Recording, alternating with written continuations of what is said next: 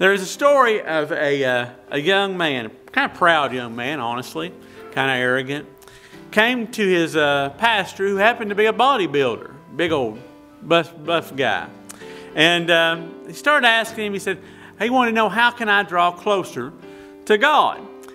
He walked up to that muscular preacher. He said, I've come to you because I desire to draw closer to God, Pastor. And just beaming.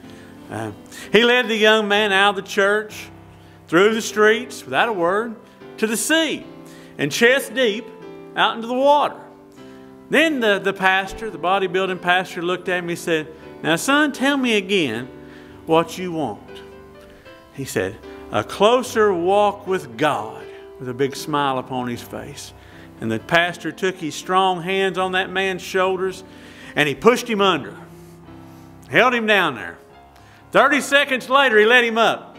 Now, excuse me, but what did you say that you want? He asked again. A closer walk with God. And the heavyweight pastor, he looked at him once again and pushed him down. 30 seconds, 35, 40 seconds. Finally, he let the man back up. The man was gasping this time. And what did you say you wanted again, young man? Well, between heavy and heaving breaths, the young man looked up and he said, a closer walk. Whew. The pastor jammed him under again. 40 seconds passed. 50 seconds passed. He pulled the young man back up. He said, son, what do you want? Air! He screamed. I need air! Air! And the pastor looked at him and said, now, son, when you desire God, as you've just desired that air, you're going to have a closer walk with God. Y'all want a closer walk with God this morning?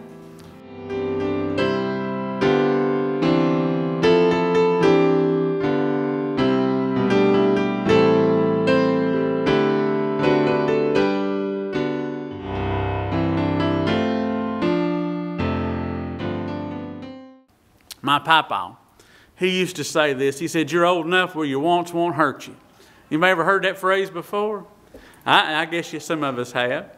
I never understood his point as a kid. I guess a kid couldn't possibly understand his point. His point, as I understood years later, was that when we are children, our wants can't hurt us because we don't have the means to get all the desires that we want. We can't get everything that we want. But as we age, the opportunity to get our wants is more available to us, and we find out sometimes our wants can hurt us. The things that we desire, the things that we thought we wanted really aren't that great to have. I guess my point is, what do you really want? What do you really want? Well, Jesus made it clear that your wants need to line up with His. He said, for where your treasure is, there your heart will be also. Where's your treasure? What's most important to you? What's the desire of your heart? What gets you excited in the morning? Thrills you? Draws you in closer and closer?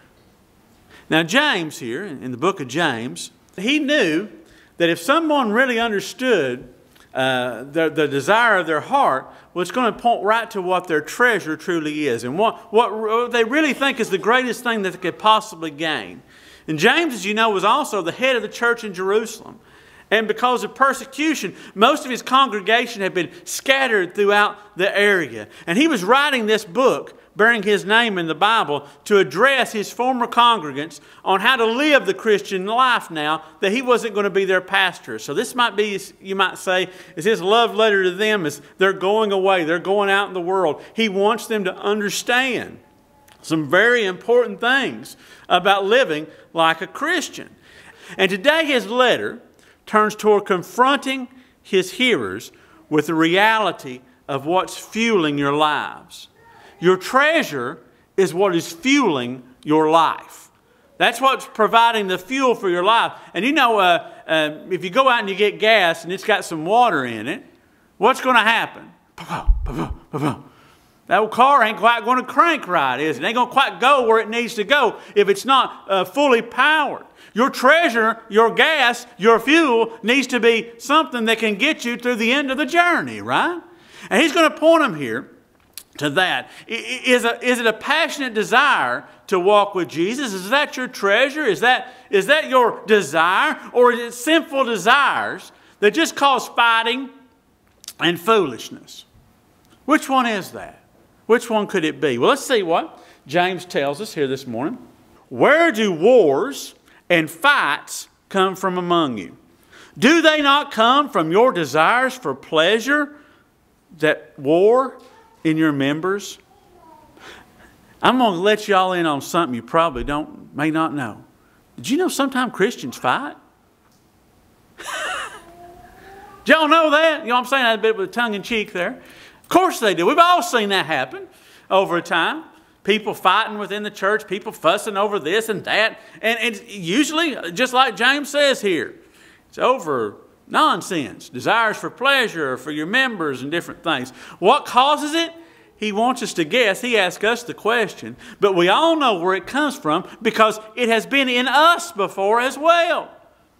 It arises from strong desires within us, struggling to be satisfied, struggling, wanting to be satisfied. There's the lust to accumulate material things. We need more and more. And you know, it seems like there's never enough.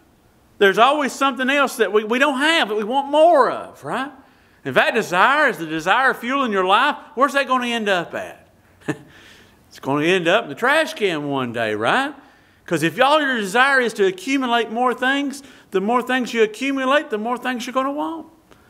There's the drive for people to notice us and think well of us, right? That's a desire that we have sometimes. Oh, I want everybody to pat me on the back and say I did a good job. I want everybody to look at me and think, wow, he's doing great things. Look what he's doing. Man, he's somebody. He wants to be somebody to emulate, right? We want that. That's a desire that we have. But if that's what's fueling our lives, what's going to happen? That first person that comes up and tells us, you didn't do so good. Oh, it destroys everything about us, right? We shut down and we don't want to have anything else to do with it. Wars and fightings rise among us, right? If that's the fueling your life, what's going to happen? You're going downhill. There is the craving for pleasure, for the gratification of our bodily appetites, right?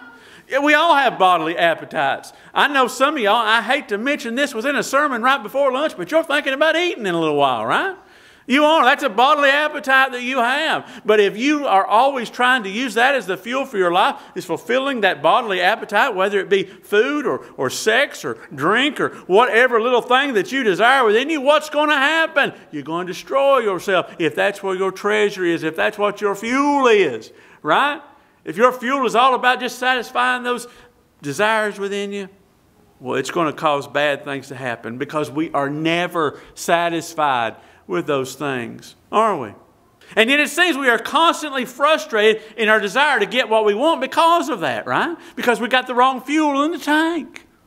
Those unfulfilled longings become so powerful that we trample on those who seem to keep us from those desires. We will destroy them if they keep us from those things that we so desperately desire, which we discover can't be filled anyway. And it comes this constant cycle of destruction, a constant cycle, because it's ground in the wrong desires. The point of our lives being based in the wrong desires is our problem. C.S. Lewis, he gave the following insight. This is what he said, great old Christian of the past. Our Lord finds our desires not too strong, but too weak.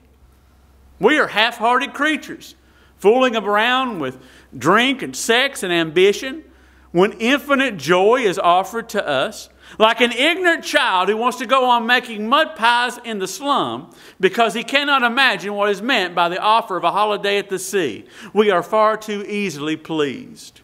Right? We are. We ask amiss. We ask for things that aren't supposed to even be our treasure, right? But if you get the treasure, all of these things shall be added unto you, right? All of these things shall be added to you. But we focus on these things. These things. As James is going to tell us here in the next few verses, we're looking to fulfill our desire with things that were never actually meant to fulfill them. And that's why we're so miserable. That's why we're fighting and infighting and going in all these different things, because we have a desire for something. But it's not the right desire. Not the right desire. What does he tell us here? You lust and do not have. You murder and covet and cannot obtain. You fight and war, yet you do not have because you do not ask. You ask and do not receive because you ask amiss, that you may spend it on your pleasures. Now, it's perfectly natural to want more for your family, to take care of them. That's good. It's a good desire, isn't it? Yeah? Y'all agree with me or not? Yeah. It's a good desire. It's a good thing to want to take a bigger role within the church or within your organization where you're at, to have ambition to move forward and take on more responsibility. That's a good desire, isn't it? Yeah, that's a good desire. It's a good thing to fulfill your longings for romance within your marriage, right? Is that not a good thing? Does God not say that's a good and a right thing to take place? The problem, though, with these good desires was explained long ago by another old ancient Christian named Augustine. A preacher in the early church, he said this: sin comes when we take a perfectly natural desire or longing or ambition and try desperately to fulfill it without God. You hear me? Without God. Not only is it sin, it is a perverse distortion of the image of the Creator in us. All these good things and all our security are rightly found only and completely in Him. And that's Him with a capital H, God. Right? All our desires are found complete within Him, yet all of our desires are going away from Him, and we want Him to bless that. And you think He's going to answer that? You think He's going to answer that? No, He's not going to answer that. Without God, a desire to take care of your family becomes greed. Right? Without God. Without God, a desire to serve in the church or some other organization becomes envy. It becomes covetousness. It becomes pushing my way forward and all these different things. Without God, a desire for romance becomes adultery. It becomes fornication. It becomes all manner of wickedness. Right? Without God. See, these desires within us, they're not bad. They're good desires. But we must wait for them to be given to us by God and not by using our own shoving and pushing and warring to obtain them. We've got to honor God and say there's a time when this is taking place and there's a time when it shouldn't. And there's a time when some things should never take place. We must understand that anything we have is given to us by God. And anything we desire is not desirable if it didn't come from God. Right? Right? If God doesn't want that in my life, I don't need that in my life. Right?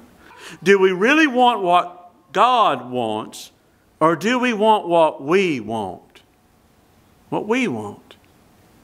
That's a very important distinction for each and every one of us to think about here this morning.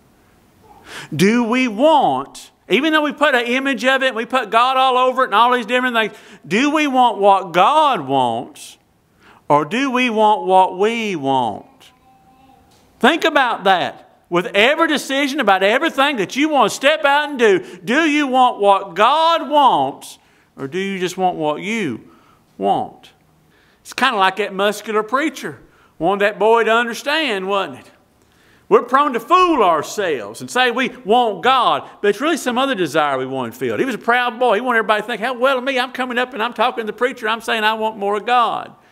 But he didn't really want more of God, did he? He just wanted the pat on the back for saying that he wanted more of God.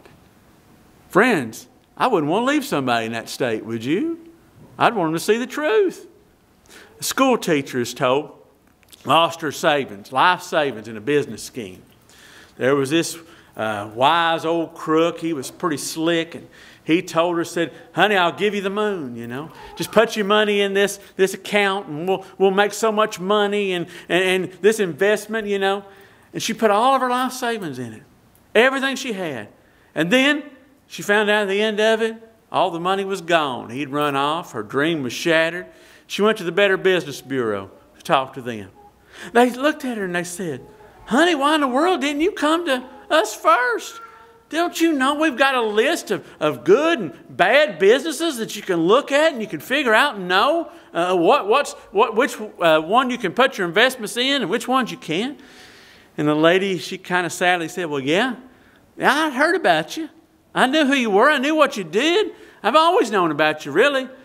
But I didn't come because I was afraid you'd tell me not to do it if I asked. How many of us are like that? We don't want to come to God and say, God, do you want me to do that? Because we're afraid what He's going to say, right? We're afraid He's going to tell us no. Or maybe in some cases, we're afraid He's going to tell us yes. I go, Lord, I can't do that. Well, yes, you can. Most of us know, I think, when our desires have went south, they're leading us in the wrong way, they're leading us in the wrong direction, but we don't want to hear it because the desire is so strong to go after it, right? Right? Amen or oh me, I know I've been there, okay? Maybe the rest of you ain't, but I've been there, right? We go after it anyway. And we find it was not what we needed. It was not the fuel we needed for our lives whatsoever. It was destructive to our lives in reality. And we knew it, but we didn't hear it. Resist the desire that takes you out of God's will for your life. It'll destroy your life to get things that God doesn't want you to have. Like the couple who asked God to bless their relationship while they were living together outside of marriage. You think God will bless that? You think God will bless sin when you're doing that? He told you what was the blessing or the way to go, right? God's not going to bless that. Or the businessman who asked God to bless his company while he was laundering money for criminals. Is God going to bless that? God ain't going to bless that, is He? Oh, he might become more financially adept here, but there's no blessings that are going to last from eternity from none of that, is there? Right? Everything's very simple and clear when you think about it, about God. These are just true things. These are things that we don't want to hear because our desires are so strong, but we want those things, right? We don't want to hear them. Let's go to God in prayer, James says, and not ask amiss. Don't ask in the wrong way for the wrong thing. Let's align our desires with what God knows is best in His will. Let's ask according to His will. And He says we'll receive. We'll receive. James is really clear. Look here. It says, adulterers and adulteresses, do you not know that friendship with the world is enmity with God? Whoever therefore wants to be a friend of the world makes himself an enemy of God. Or do you think that the Scripture says in vain, the Spirit who dwells in us yearns jealously? I imagine God sometimes feels like that muscular pastor that I mentioned at the beginning of this message, wanting us to see, to put us to the test to see if we really want Him like we says we do. I can hear Him saying, you keep saying you want God. You keep saying that you want God, yet you don't show up. You don't show up at church when it's time to worship Him. You don't show up. Do you really want God if you don't show up when it's time to worship Him? Do you really want God if you don't show up to witness when you have the opportunity to your neighbors? When that opportunity arises and you know the Lord's pressing you and telling you to speak in that person's life, yet you don't open your mouth. Do you really want God? Do you really want God when you don't show up each morning with your Bible? Nobody else around to see you, but you're there in your Bible studying over it to read it at least once a day, maybe more than that. Do these Bibles get cracked open after Sunday morning or Wednesday night? Do they? Do they? Do we really want God? When we don't prepare with diligence the work that God has given us to do, just at the last minute we throw something together and send it out? Do we really want God when that's the case? Do we really want God when our money is only spent upon ourselves and we never really have ever given anything substantially to the church, let alone a tithe of what God has given us? Do we really want God? Is that the treasure of our heart, the apple of our eye, the most important thing within our life? If He's not really in our life, except for an hour on a Sunday morning, do we want God? Do we really want God? You say, well, we pray though when we're in trouble. But do we pray when we're not? Do we really want God? Does that sound like God's friends or God's enemies? That's what James is saying here. He talks about adulterers and adulteresses. He's talking about men and women who are married to God, right? And yet they're out in the world with everything else, right? They're after everything else in the world besides God. And he calls the name as he sees it. See, these are the characters, or rather the characteristics of a world that is in enmity with God, enemies with God. Do you think the world shows up at church? No. Do you think the world cares about witnessing to others? No. Do you think the world cares about reading the Bible? No. Do you think the world actually cares about doing any work for God? No. Do you think the world gives money to God? I did see one atheist give money to God one time, but that's not a natural occurrence. Do you think the world cares about praying to God when they're not in trouble? No. No. None of those things are the case, are they? Are we more concerned with being friends with the world or with God? Are our desires worldly or are they otherworldly? Friends, if God is living inside of you, and He is if you've been saved, He is. He's inside you. Do you know that? The Holy Spirit is living inside of you. He gets jealous of your negligence. He gets jealous of it. He says, well, we can have such a wonderful relationship together, but you don't want to come in and take part. You don't want to be part of that relationship. You're out here with everything else in the world instead of with me. It's like the spouse who just doesn't understand why the other spouse doesn't want to have anything to do with them anymore. He mourns inside of you for your lack of desire. Ephesians 4:30 tells us this, and do not grieve the Holy Spirit of God, by whom you were sealed for the day of redemption. The Holy Spirit sealed inside of you till the day you're redeemed, when you step out of this life into your resurrected body. But He's sealed inside of you, it says. Don't grieve Him. Don't cause Him pain and hurt, and mourning and jealousy. He's jealous. He grieves over your lack of desire to grow. It doesn't have to be that way, though. It don't have to be that way. He wants relationship even after salvation took part, okay? Amen. James reminds us the most important aspect of living and receiving the Christian life right here in verse 6. This verse has become so precious to me, especially the last part of it. It's repeated over and over throughout the Bible. But He gives more grace. He gives more grace. Therefore, He says, God resists the proud, but gives grace to the humble. Today, my friends, I want to tell you about something special. Today's my birthday. You say, Scott, it's not your birthday. Some of y'all have in your minds. My mama's sitting over. She knows that. I know it's not your birthday, son. I was there when you were born. Right? No, it's not my physical birthday, but today's my spiritual birthday. It is. Today, on September 29th, 1982, I was saved in a little revival. It was a Wednesday night then instead of a Sunday. I was saved. I come forward. I received Jesus Christ as my Savior and Lord. I was made new. I think I've said it here a few Sundays ago. I just felt relieved and clean all over after that occurred. But that wasn't the end of my relationship with Jesus. And I've given him a lot of points to grieve over the years. I promise you that. I have. But I don't want to grieve him anymore. Do you remember how it came to be when you were saved so long ago? Do y'all remember that? What happened that day, that night, whatever time it was?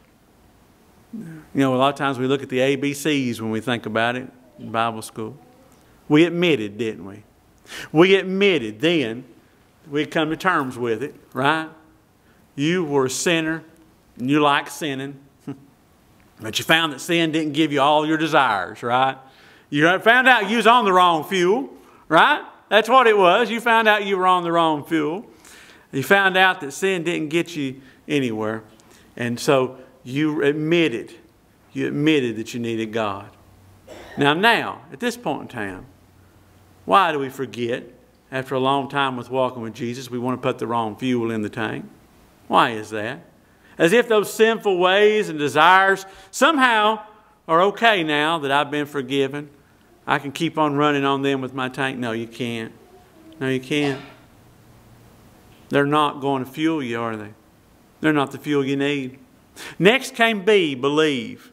Back then, you believed that Jesus was and is God who died for the sins of the world. And most importantly, you remembered, He died for me. He died for you. Got emotional about it maybe. You got excited about it. You were passionate about it. Why? Because you knew you were a sinner. You had done wrong. You knew there was no hope for you whatsoever. And all of a sudden you realized there was this one who came and died for my sins and made me new.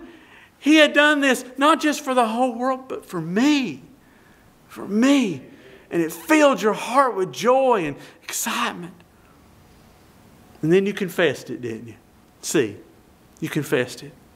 You confessed for all the world to hear. You weren't ashamed of it, not one little bit. You'd do anything for Jesus. Anything for what He had done. You confessed that Jesus was your Savior. He was your Lord. And you didn't care who knew about it, right? Didn't care what might hinder you from going. You were all on for Jesus if you really got saved. I truly believe that. But now, where do we find ourselves? Often trying to live like the world while claiming we've confessed that we're not of the world. Let me tell you what. You ain't going to get that stuff to run in your tank. All right? You ain't going to get that stuff to run in your tank. You're a new creature. You're a new type of vehicle. And you can't put that type of gas in this new vehicle, all right? You've been made new. You can't run off those old sins no more. So it comes down to this. What do you desire? What do you desire? Where's your heart? Jesus said, for where your treasure is, there your heart will be also. And that runs vice versa as well. Is God your treasure here today? Today's the day to figure that out. I hope you're enjoying the sermons here and have subscribed to my channel on YouTube. But I would love even more to meet with you in person at the church where I'm blessed to pastor at in White Pine, Tennessee, Omega Baptist Church.